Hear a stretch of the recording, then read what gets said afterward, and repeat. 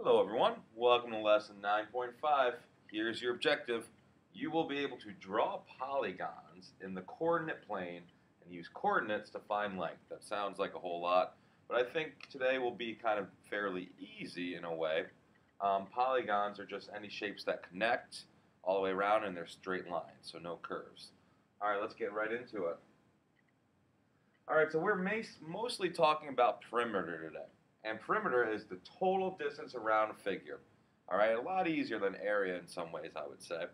So look at this figure. We have a width or a base, whatever you want to call it, of 5, and the other width of 5. And we have two lengths or two heights of 3. So my total perimeter of this figure is 5 plus 5 plus 3 plus 3. So we could do that in our heads, and we get 10 plus 6, and we get 16. Perimeter of this figure is 16. But there's other ways to look at it too, which we'll see in a little bit. Now this figure is A, B, C, D, okay? Because it goes from A to B to C to D. And we could find the length. Now let's say there weren't lines on here to count 1, 2, 3, 4, 5. We can get the coordinates and find the distance between. So for example, this A is coordinates 2, 8. So I have a 2, 8 right there. And this B is 7, 8. Notice how both of their Y's are the same. Sorry, both of their Y's are the same. So the X's are different. If you can't see that, that's a 7, 8. All right, so the difference between them is with their X's. So the length here is 7 minus 2, which is, or the width, I guess, which is 5. That's why it's 5 right there. Now I could see the difference in length here if I get this coordinate. This C is 7, 5. 7, 5.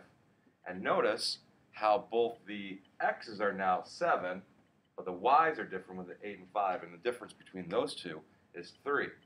So that's why my width is 3, or my length, sorry. I keep getting those confused.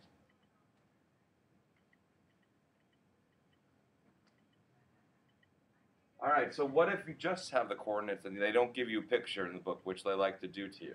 And you have a rectangle, again, A, B, C, D, but the problem is I don't know where A, B, C, D is necessary starting. I don't see in my head. I might have to draw a picture. But here are the vertices or the coordinates. A21. We're not playing Battleship. A is a 2 and 1. B is a 2, 5. C is 4 for X, 5 for Y. And D is 4 for X and 1 for Y. So the rule of thumb kind of here is you could subtract the Y coordinates to find the length going up and down. And you could subtract the X coordinates to find the width going left to right. All right, so I've got my wife, who's sitting back there, Mrs. Murphy, she's able to visualize this in her head, and some of you might be able to as well. She was able to see, like, that's 2 and 2 in the X, and then the B is a 1 and a 5, and she's able to see that there's a difference of 4. So she knows that either the length or width is a 4, okay? But I can't really see that too well, and maybe some of you can or can't. So I like to draw a picture for myself first. So I don't have to go major. I'm going to draw a coordinate plane right here. Here's 0.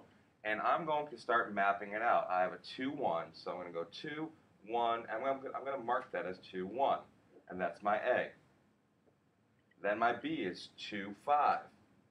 So I have a 2, 5 right there. And A, B, and then I'm going to keep going in order. C is a 4, 5. 4, 5. And then my D is a 4, 1. 4, 1 right here. Okay? Now I could also mark them A, B, C, D to help me remember. And I can connect my dots as well. But the purpose of this is to find the perimeter. So if I subtract the Y coordinates, I could find my length. So I want to find my length right here. Because both of my X's are the same. If you're having trouble seeing because of the glare, I have a 2 and 2 for my X. So my Y difference is a 5 and a 1. So what's the difference between 5 and 1? 4. And notice I don't have the lines on here 2 to count, so I have to do the subtraction. So this is a 4 for that length. Now, because it says it's a rectangle, I automatically know that this is going to be a 4 as well. Okay? So all I have to do is find one width. Now this, I'll go down these ones. This is a 2, 1. That's a 4, 1.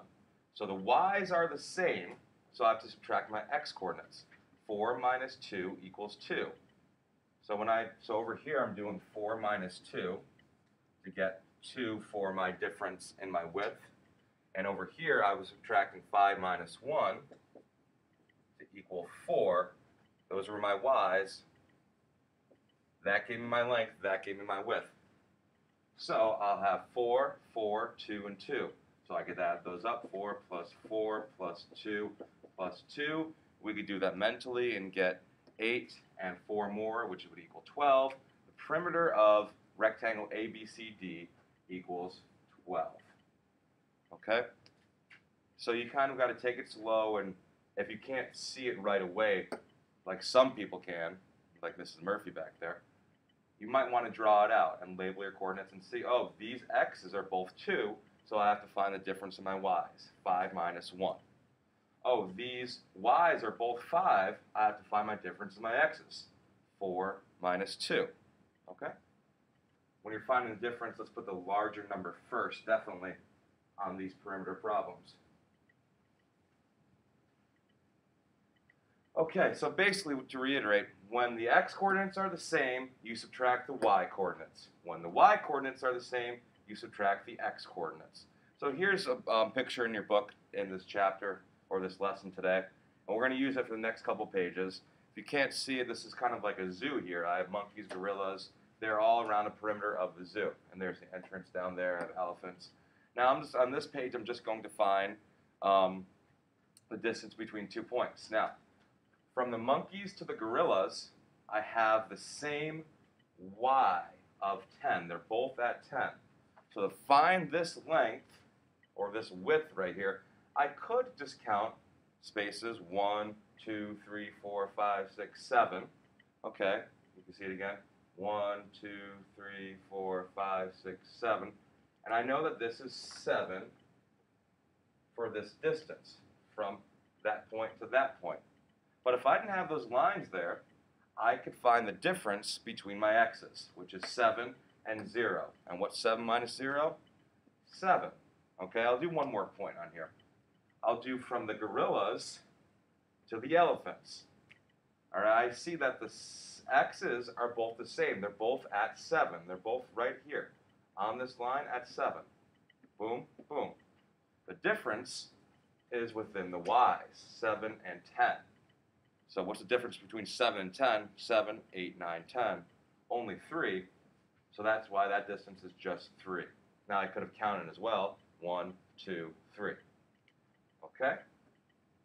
But we're going to throw a wrinkle in here. And now this is find the total distance of the zoo if each grid square is 200 feet.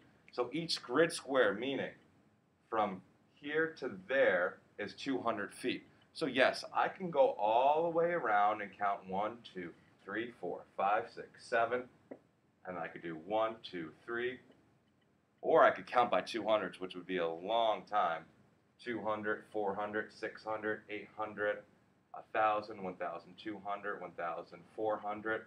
But I think it'd be much easier to take each length and multiply it by 200. Or what's even easier is to add up the whole distance, my final perimeter, and then multiply it by what? You guessed it, 200. Okay, because each one is worth 200 now. So I already have my 7 and my 3. The distance between here is 1, 2, 3, 4. Sometimes it's just easier to count the distance when they give it to you. Distance here is 1, 2, 3, 4 as well. 1, 2, 3, 4. 1, 2, 3. 1, 2, 3, 4, 5, 6, 7. And this difference I'll do the subtraction with. Both my x's are at 0, and my y's are a difference between 0 and 10. The difference between 0 and 10 equals 10, so this length is 10. So now when I add up all of my distances between points, so my widths and my lengths together to make this polygon, okay, I just have to add them up. I'll start with my 10. Actually, I'm going to combine my 7 and 7 first and make 14. 14 plus 10 is 24. Then I'll add the rest. 24 plus 4 is 28. 32, 36. Now I only have my 2 3s. 36 plus 6 equals 42. So the total amount is 42 all the way around. Now I'm going to put my larger number on top and get 200 times 42, and that would be my total perimeter because each square, don't forget, was worth 200. Okay, so let's do it out real quick. 2 times 0 is 0, 2 times 0 is 0, 2 times 2 is 4. So we got 400 so far. Now I'm going to multiply my 40, but I have to annex my 0. 4 times 0, 0, 4 times 0, 0, 4 times 2 equals 8. Add them all up, and I get 8,400 as my total distance around. All right? So total distance is 8,400 feet because we're using feet. I should always put my units in there. Okay? Very good. So now it's your job to find the perimeter for me on 2 different sets of coordinates. Now, I didn't draw it out for you. You have that option to draw it out or see it in your head. Okay? So you have L, M, N, P. I think that should be an O, shouldn't it? L, M, N, O? I don't know what the book was thinking, but I would think that would be an O. All right, but you can label P if you want. L is 3, 3. M is 3, 5. N is 7, 5. And my newly formed O is a 7, 3. Down here, I have a P, Q, R, S. P is 3, O. Q is P is 3, 0. Q is 6, 0. R is 6, 7. S is 3, 7. So you might want to make a coordinate grid, draw it out, or if you could start to see that both of these X's are 3, and then their Y's difference is a 5, and the 3, the difference is 2, you know that either the length or the width, depending on which way you're going, is going to be a 2. Okay? It's up to you, but I would draw it out to double check anyway. So good luck with that. We'll see you in a little bit. Thank you.